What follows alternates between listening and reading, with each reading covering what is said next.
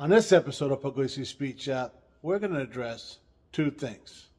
Number one, the whole reason the F100 came down here in the first place.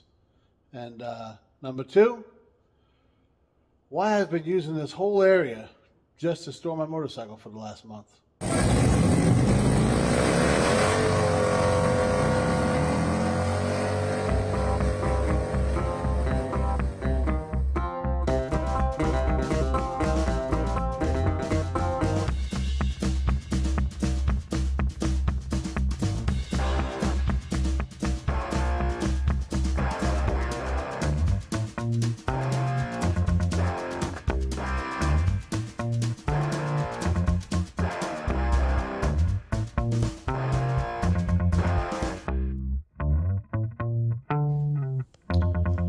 Well, guys, welcome to the first episode of 2024. Hopefully, one of many great episodes to come. I guess you got to stick around and find out, right? So, longer ago than I cared to admit, Scott brought his F100 down here. It's a 54 F100, and the whole reason it came here was to get painted. That was it. It wasn't as close as we would have liked it to being paint ready, and yeah, granted, she doesn't look like she's a whole lot closer, but I promise you she is, all right? We got everything lined up, panel-wise and stuff, doors, all that stuff. We got the bed taken apart, the wood taken out of it, and guys, we're about as ready as we can get. We're about to start sanding, and there's very, very little filler that's going to go on this thing. So a lot of sanding is going to happen the next couple of days, and then we're going to shoot paint on it. You're probably wondering where you're going to do that. Well, I'm going to tell you. Right there. Right there. That is a Vevor, I don't know. I'm putting the emphasis on the wrong syllable. Whatever it might be, it's an inflatable paint booth. Basically, it's a bounce house that's got like a hard floor in it, and you can paint in it. That's, I guess. I don't know. We're going to open it up and find out. But before we can open it up, it brings us to our second point of this video, which is, why are we storing this motorcycle right here? Well, there's really no reason we're storing this motorcycle right here, except for can you believe that's out of the way? I mean, we're working on the F100. Usually it's over there. So yeah, that is out of the way.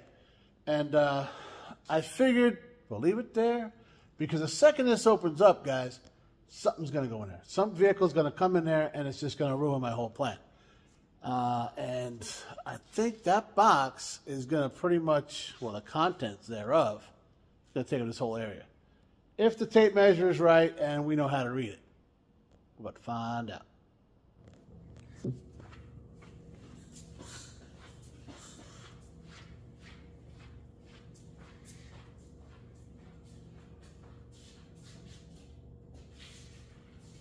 Fire up. Yeah, I don't need to start it, but I haven't started in like a week, so it's a good opportunity, you know, make sure it works.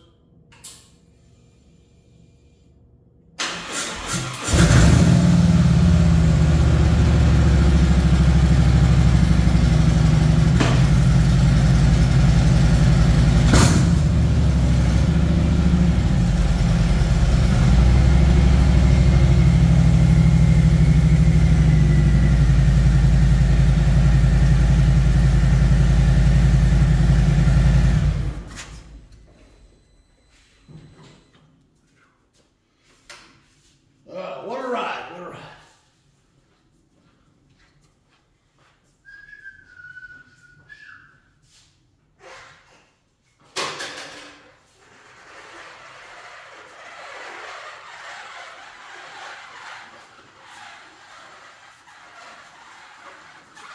Now we block everything with this one, because that's a solid plan, Chaz.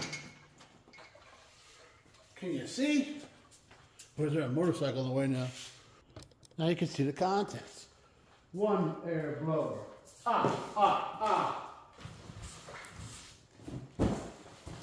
Two air blowers.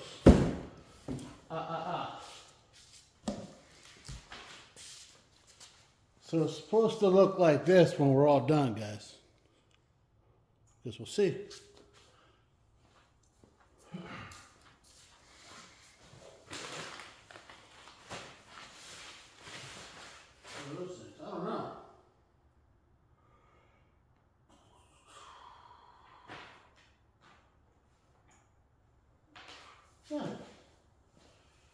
Don't use outdoors on a rainy or blustery day.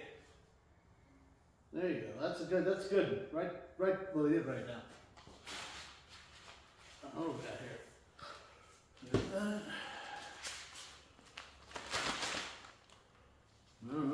Put some stuff and some things and other stuff.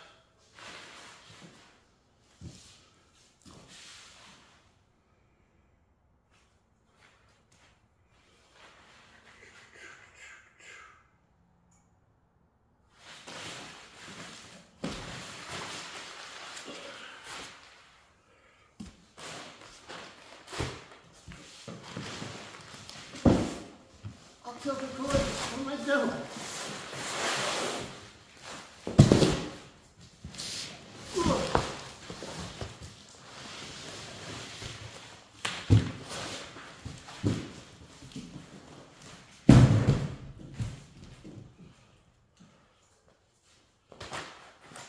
All right. It's really light. Yeah, it's really light. I'm sure it's going to have no problem going back in this bag too.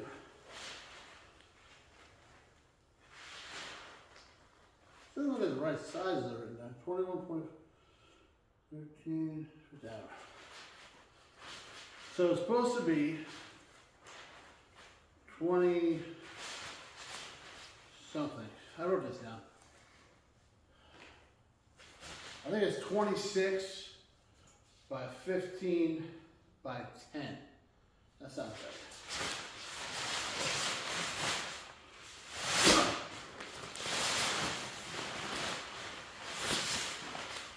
That is probably the last time it'll fit in this bag.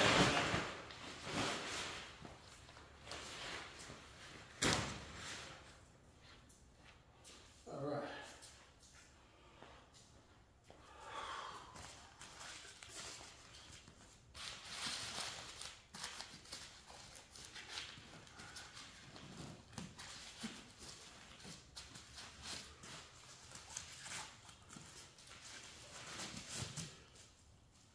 I'm gonna speed this up, right, dude?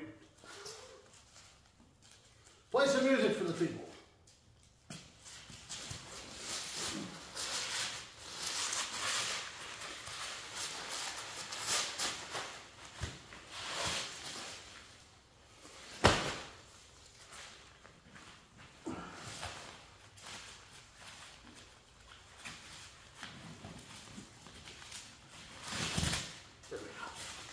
Nailed it.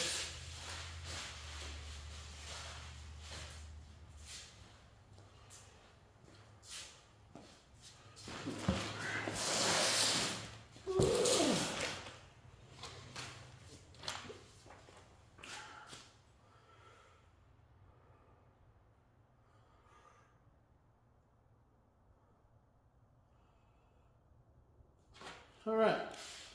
It actually looked like I read something, didn't it?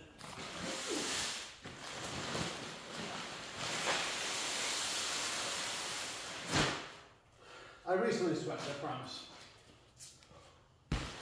That's probably tech shit right there.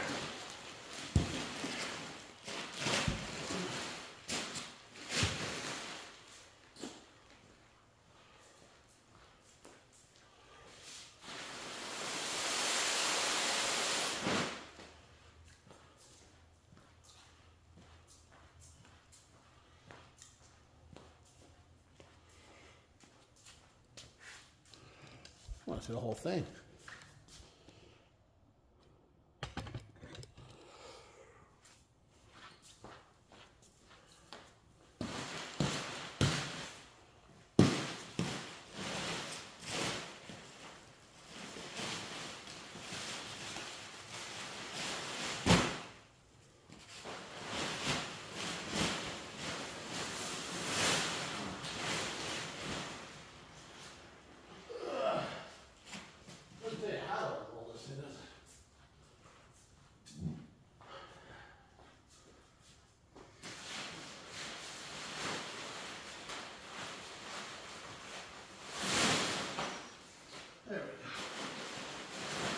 Something now.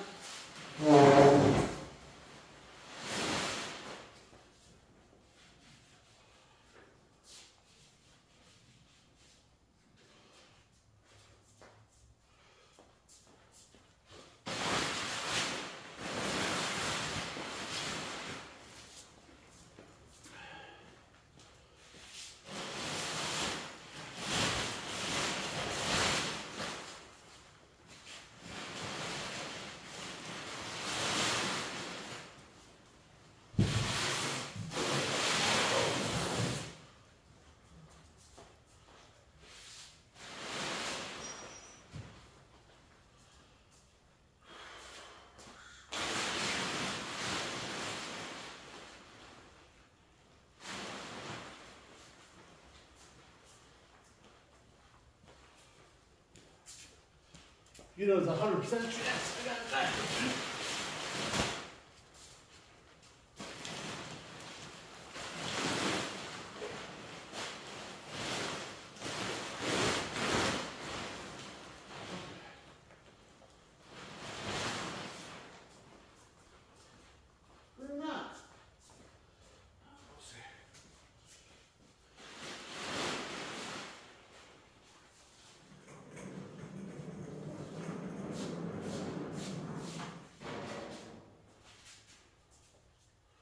I'm gonna need this anymore.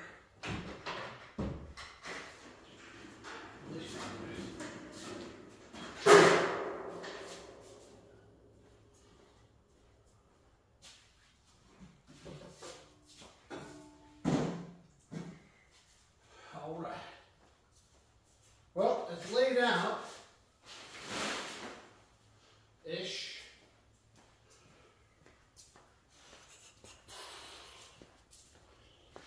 So yeah, it takes up some real estate, guys.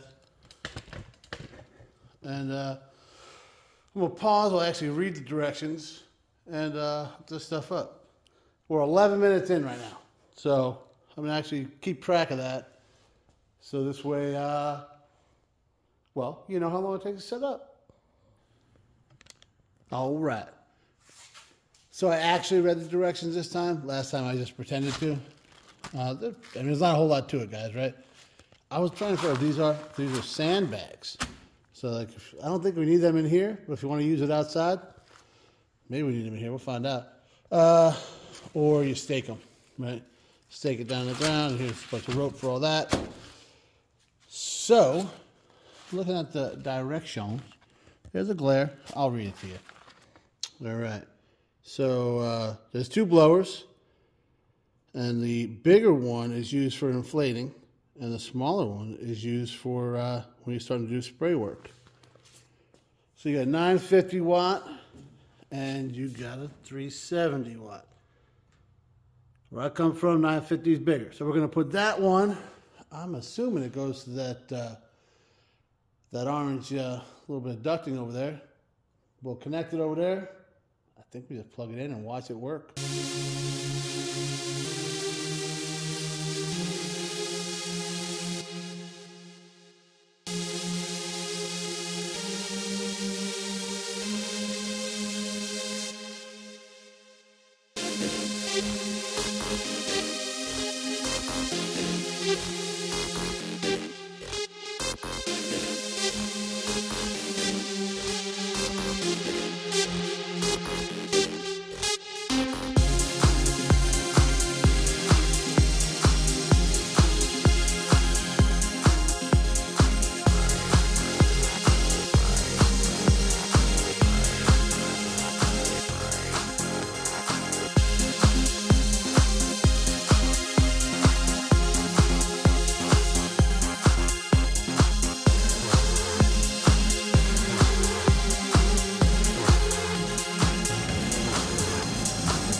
All right, so I might have had a couple of difficulties getting this thing set up.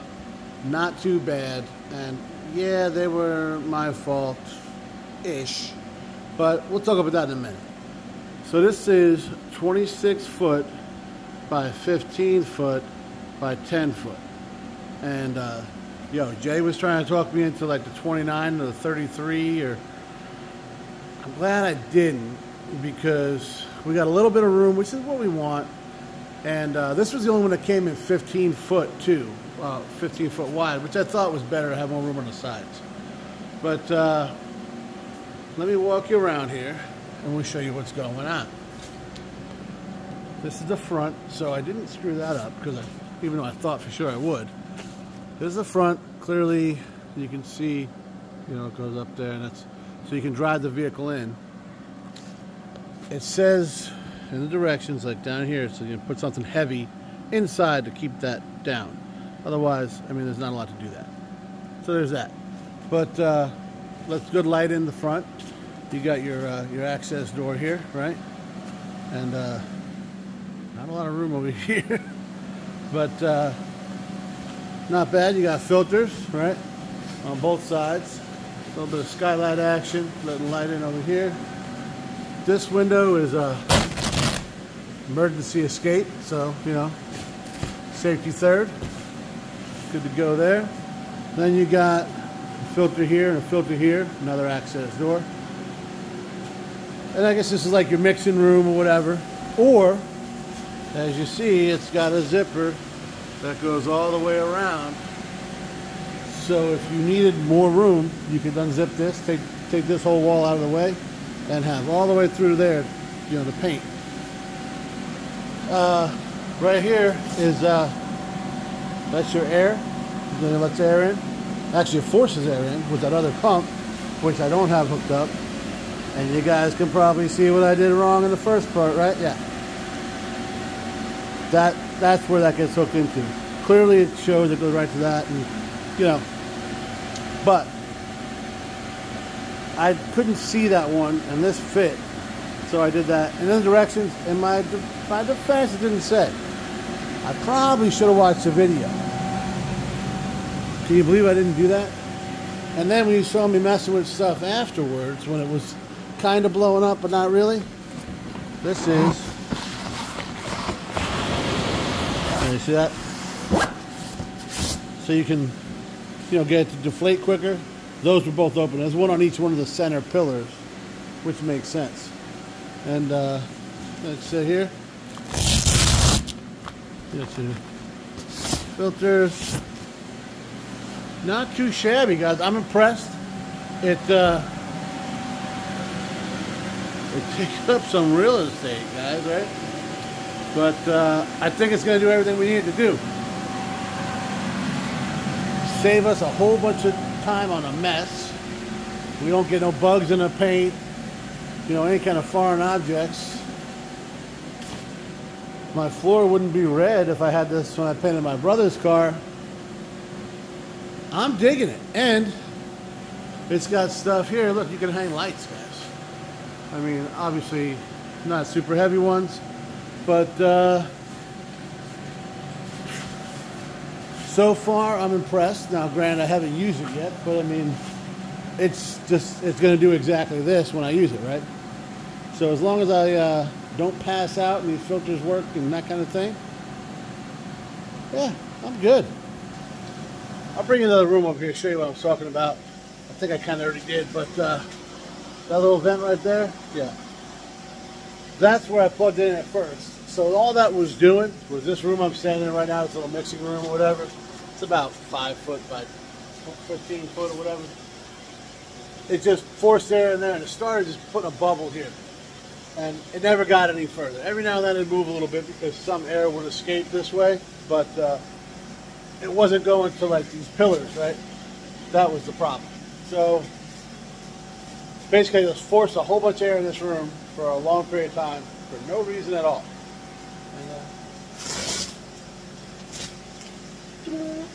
And, just pulling on stuff, seeing how stuff works. Yeah, I mean, it's, so obviously the inside's not 26 by 15 by 10. It's, I think it's 21 in here, 20? I think this room here is 20, and the other one's like 4 or 5, something like that. So, I mean, because you got these pillars, right, that they take up some room. But, guys, this is bigger than, I mean, I'm not going to paint anything any bigger than this.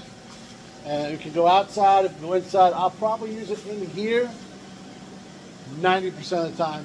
I mean, really, no reason to put it outside and beat it up more. And I can kind of control the temperature and a little bit of the, what's that word? Humidity, with it being in the shop here rather than being outside. But first look, guys, this isn't, I don't know how it's going to work out yet, like I said, because we're not ready to paint yet. We're almost ready. But, hey, it's doing what I want to do. I ordered it a week ago, if that, and there was a weekend in there, and Christmas, guys. So shipping was awesome. I also, in that box over there, I got a rack to hang up some stuff when we paint and everything, you know, some of the smaller stuff. I think, so altogether, It's definitely cheap. There's no question. $700. And I think the rack was like 60 or 70 bucks. I got a couple of little ones coming just because they were so cheap. I said, why not? I wanted to wait till I saw them. And I got a discount after I bought this. Whole little thing they do to keep you coming back. But stick around, guys. This is just a quick, this is what we got going on. Told you we're doing big things for the new year, right? New year, new me, guys. Yeah. Oh, I hate that saying. But we're going to try and get some stuff done. Keep you guys informed. Keep you guys coming back for more. Thanks for watching. I'm going to bring you over here right quick, show you the directions, because I don't want to say it's misleading, but there's not a whole lot here, guys. Oh, by the way, look at this. These are sandbags. I was wondering what this is. This is repair material. It's actually on the back here. Accessories, sandbags, some rope, stakes, and repair materials. You see where it says using a big plow or blower, inflated booth, refer to picture above. So there's a picture above, right? Looks just like it, so that's legit.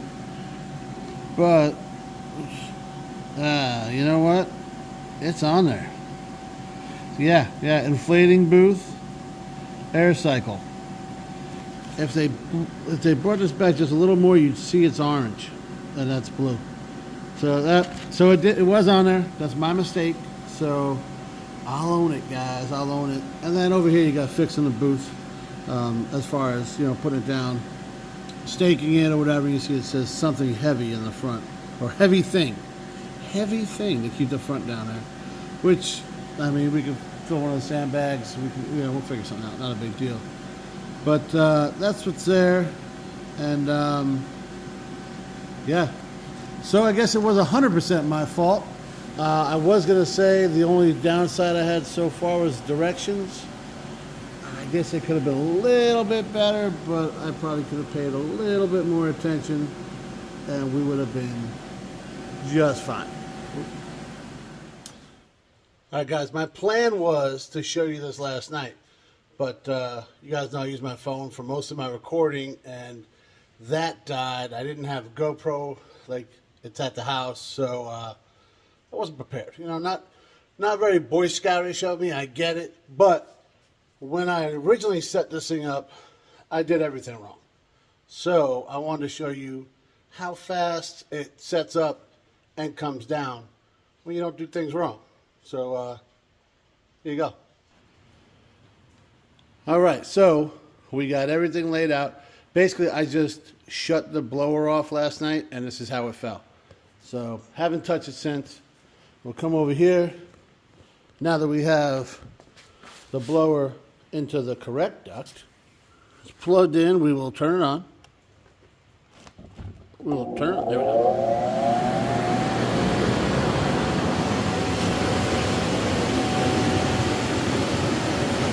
It says 2 to 3 minutes. It should be up. We're at like 8 seconds.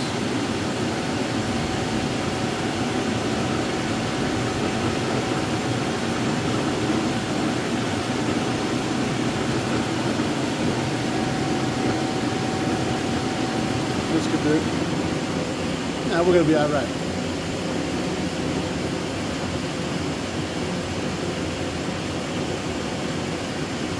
There you go.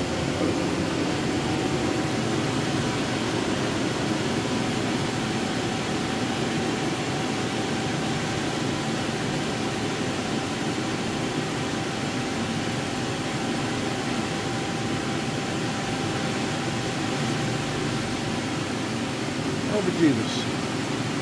There we go. All right.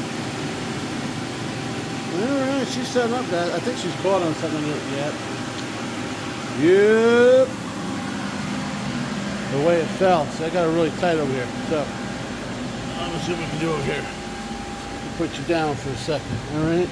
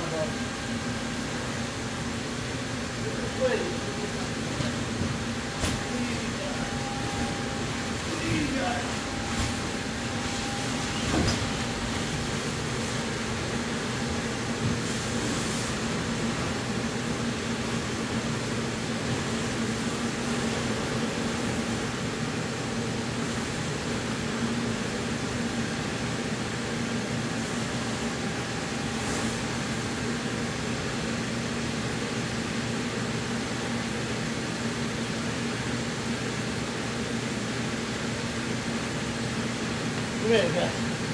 Yeah.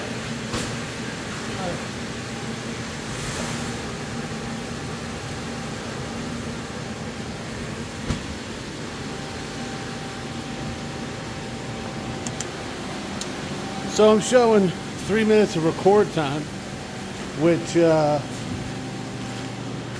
is nowhere near where we're actually at because I talked for at least 30 seconds and then I wrestled this thing and now I'm winded.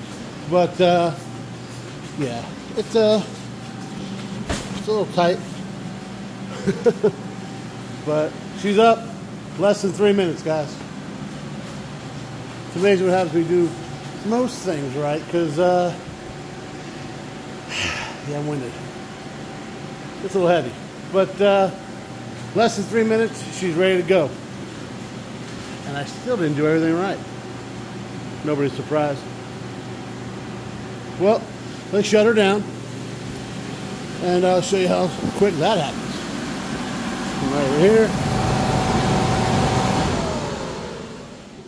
She's off. Now, mind you, if I open those things up, right in that region there, on both sides, she'd drop a lot quicker. So, lean over here, catch my breath.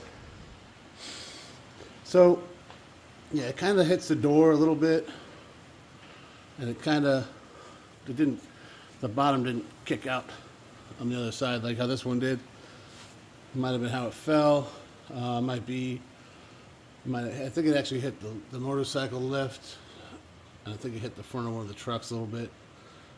But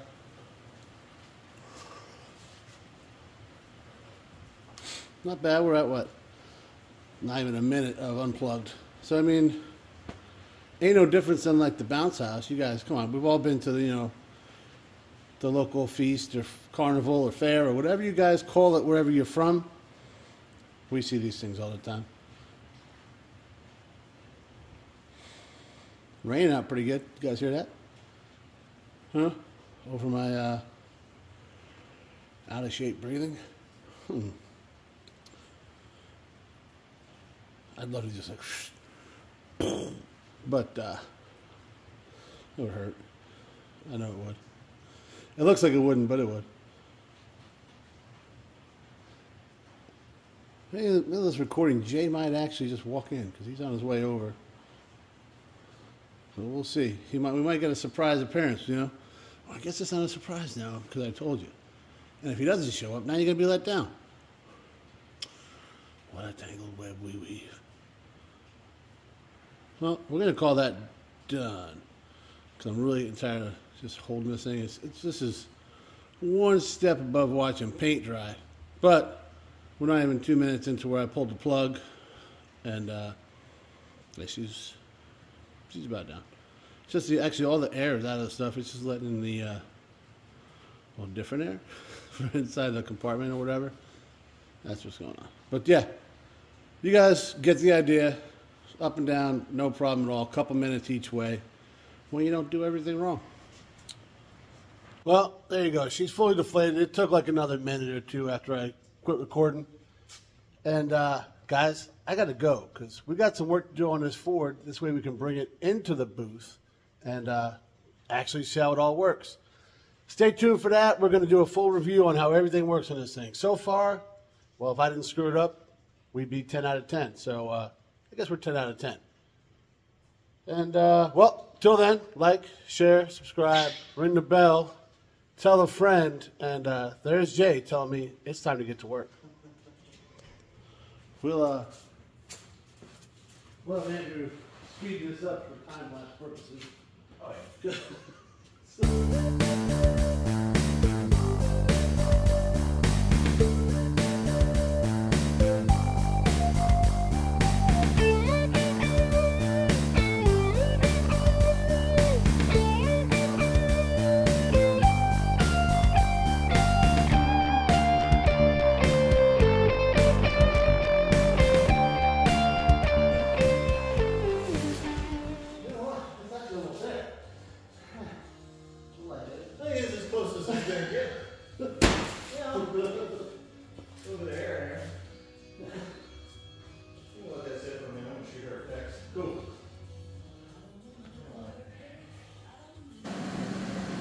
Stella, what are you doing, girl? Where you going? Go there. Go the other way. You gonna do some painting? I was really trying to jump through it. What are you doing? What are you doing? What are you doing? All right, we'll talk to you.